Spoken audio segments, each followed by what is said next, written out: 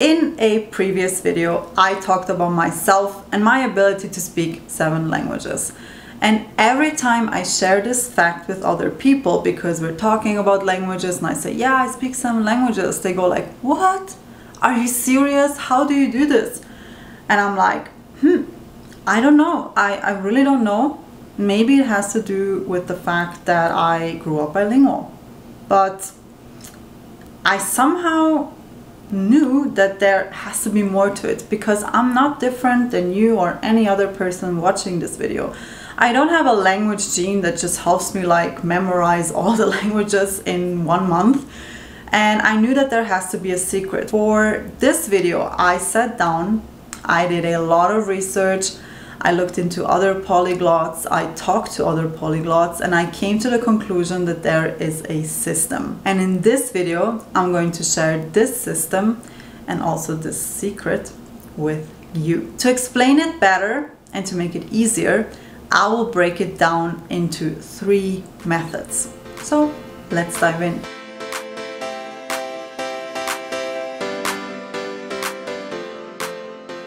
Method 1. Learning 50 to 100 basic vocabularies and up to 30 sentences. I talked about this before. I am married to a Brazilian, and this means that every time we go to Brazil, I am kind of like forced to speak in Brazilian Portuguese. And this time we went to Brazil in September, and this time was a bit more challenging for me because my husband had to work remotely. And I was kind of like left alone with his family and also relatives a lot of times. And even at some points I went to the grocery store alone, or I had to go to the pharmacy and he couldn't go with me. So I was just on my own. And this made me kind of like forced to engage with the language. And I knew that I'm going to be on my own at some points because I knew that he has to work remotely. So before the trip, I sat down and I wrote down 50 to 100 most basic vocabularies, and I wrote down 50 sentences. And believe me guys, these sentences helped me a lot because I already had some kind of knowledge and had some kind of go-to phrases that I could use. And also during my trip, I jotted down like all the sentences that I was really using on a daily basis, because the ones that I wrote beforehand were just kind of like an estimation of what I might use, but this was the real deal. And then I wrote them down, and when I came home, I sat down again, took both lists into my hand and compared them. So the one list that I made before the trip and the one that I made during the trip. And I really used a lot of these phrases that I prepared beforehand. So it really helped me. And here are some of them. I'm not going to mention all of them, but here are some of them. Hello, good morning, good evening. How are you? What's your name? My name is. Sorry, I don't speak Portuguese very well. Can you repeat that? Can you speak a bit slower? Thank you. How much is this? I don't know. I understand. I don't understand. I am hungry. I am thirsty. I would like to eat. I would like to drink. Can I have the check, please? I'm tired. Where can I find the bathroom? Can you help me with this? I think. I don't think. I think we should. I agree with you. I was there. I did that. Learning these phrases not only helped me to be able to communicate with native speakers, but it also helped me to improve my level, like my language level in Portuguese. So at the beginning of the trip, I was on an elementary level, let's say A2, because I understood a lot of things. But after the trip, I progressed and I came to an intermediate level, B1. Because learning these sentences and also these vocabularies not only made me feel more confident, I was also ready to take more risks.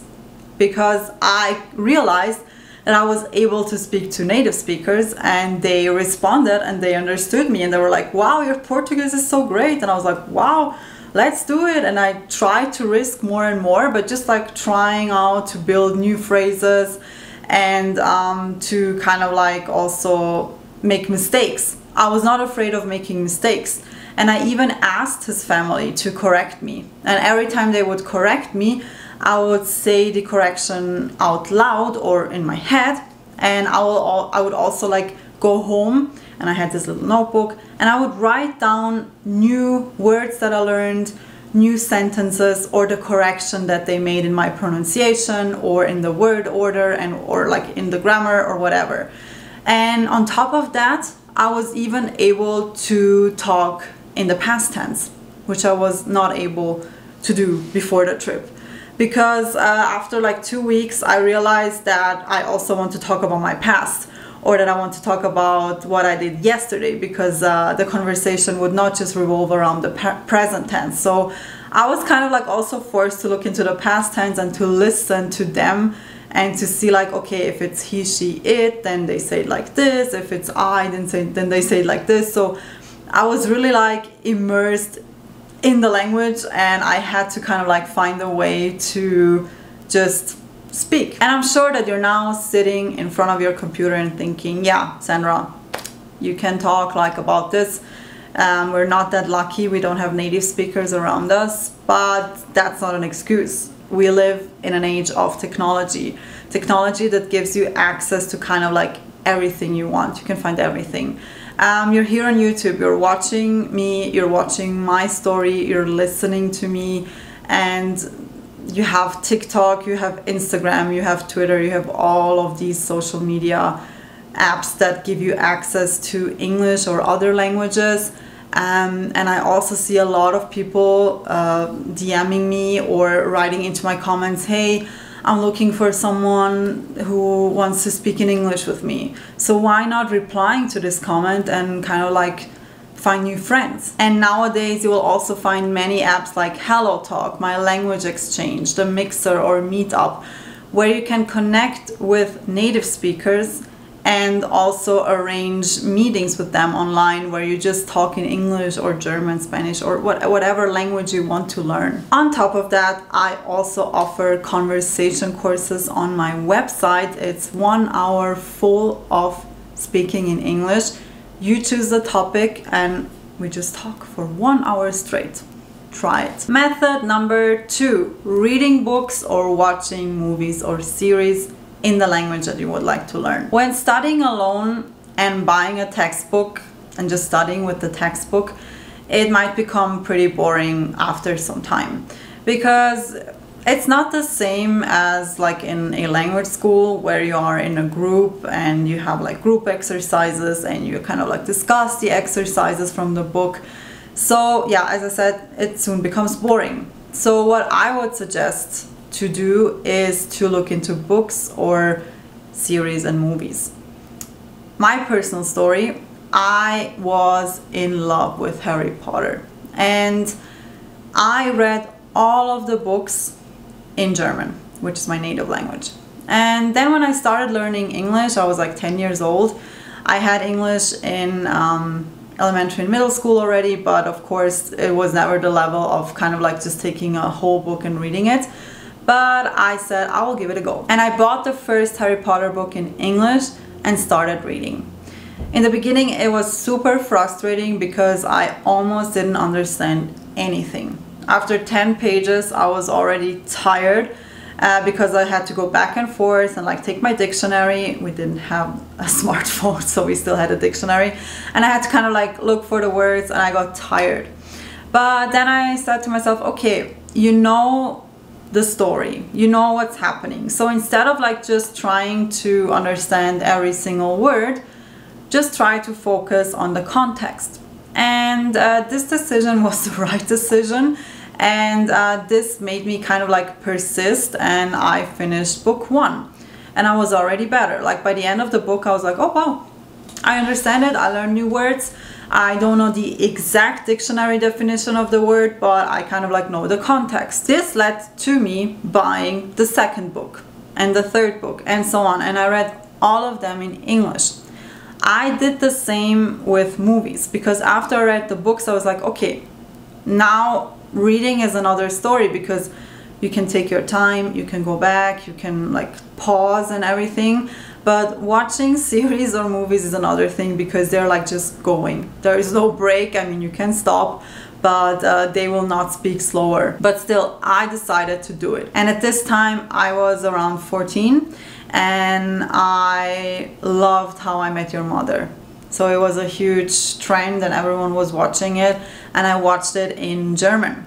And then I decided to buy the DVDs, which I did, of season 1, and watched it in English. Again, it was super frustrating. I was just there like, oh my god, I will never finish this. I had to like stop and like focus again. But I was like, okay, you made it through Harry Potter with reading, which is also not easy. You will make it. You will make it through How I Met Your Mother season 1 watching in English. And I really did.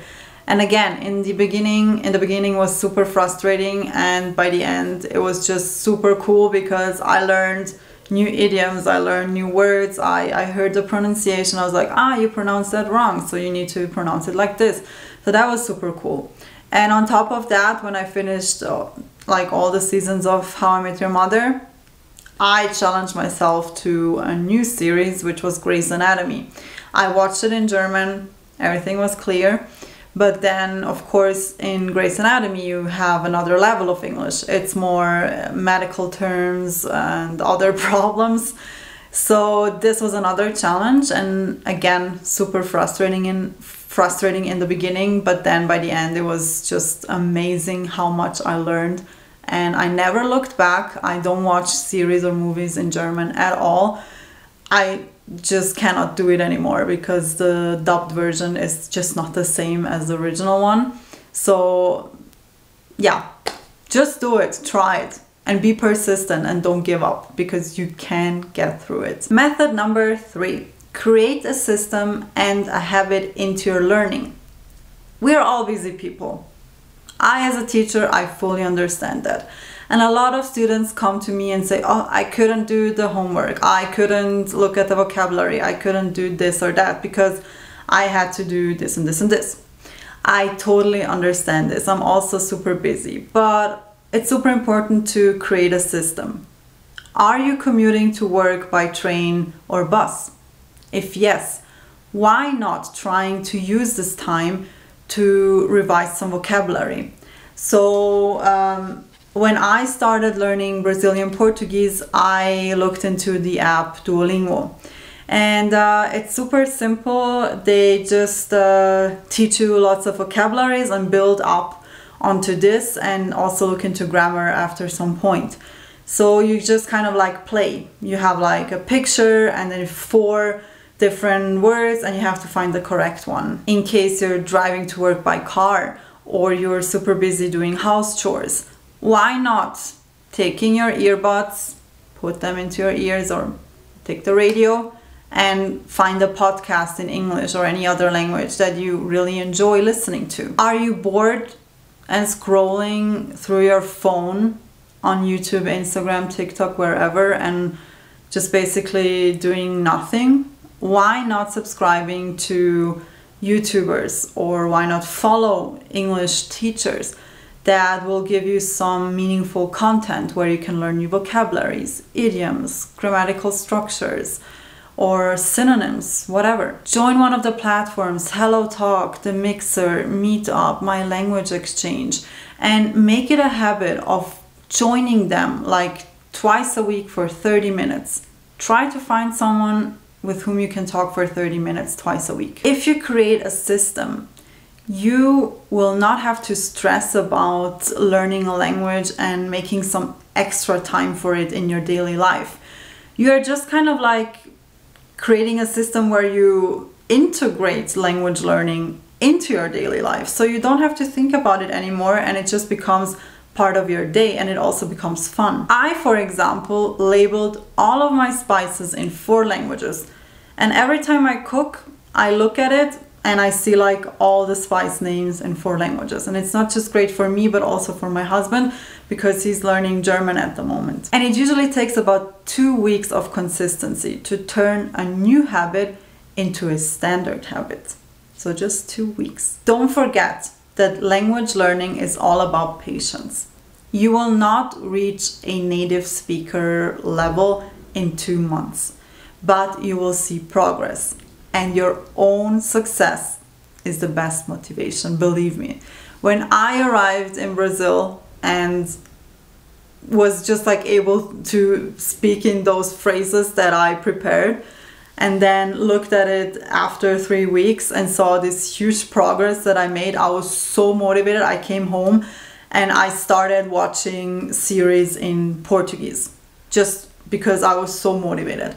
Or when I finally understood season 1 of How I Met Your Mother without stopping every 2 minutes, I was so freaking motivated that I said, okay, I'm buying another season. When I was done with all the seasons, I bought Grey's Anatomy because I wanted to be like even better.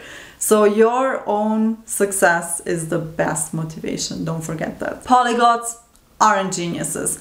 I'm not different than you or any other person watching this video. I don't have any language gene that makes it easier for me to learn a language. But what I've learned to do, like during the course of my life, is to turn language learning from a boring school subject into something fun and to integrate it into my daily life. And the good news, it's available to anyone who wants to take language learning into their own hands. And now it's your turn to find your language learning style. So do you prefer method 1, where you learn vocabularies and sentences and where you find speaking partners? Or is it more method 2, where you read books and watch movies and series? Or is it even method 3, where you integrate language learning into your daily life by making it a habit? Or are you going to take little chunks of every method and make your own method? Let's see. And if you find your language style, or if you already know it, then leave a comment. I would be really interested in reading about your experience. As always, don't forget to hit the subscribe button, like this video, share it, and see you soon for more.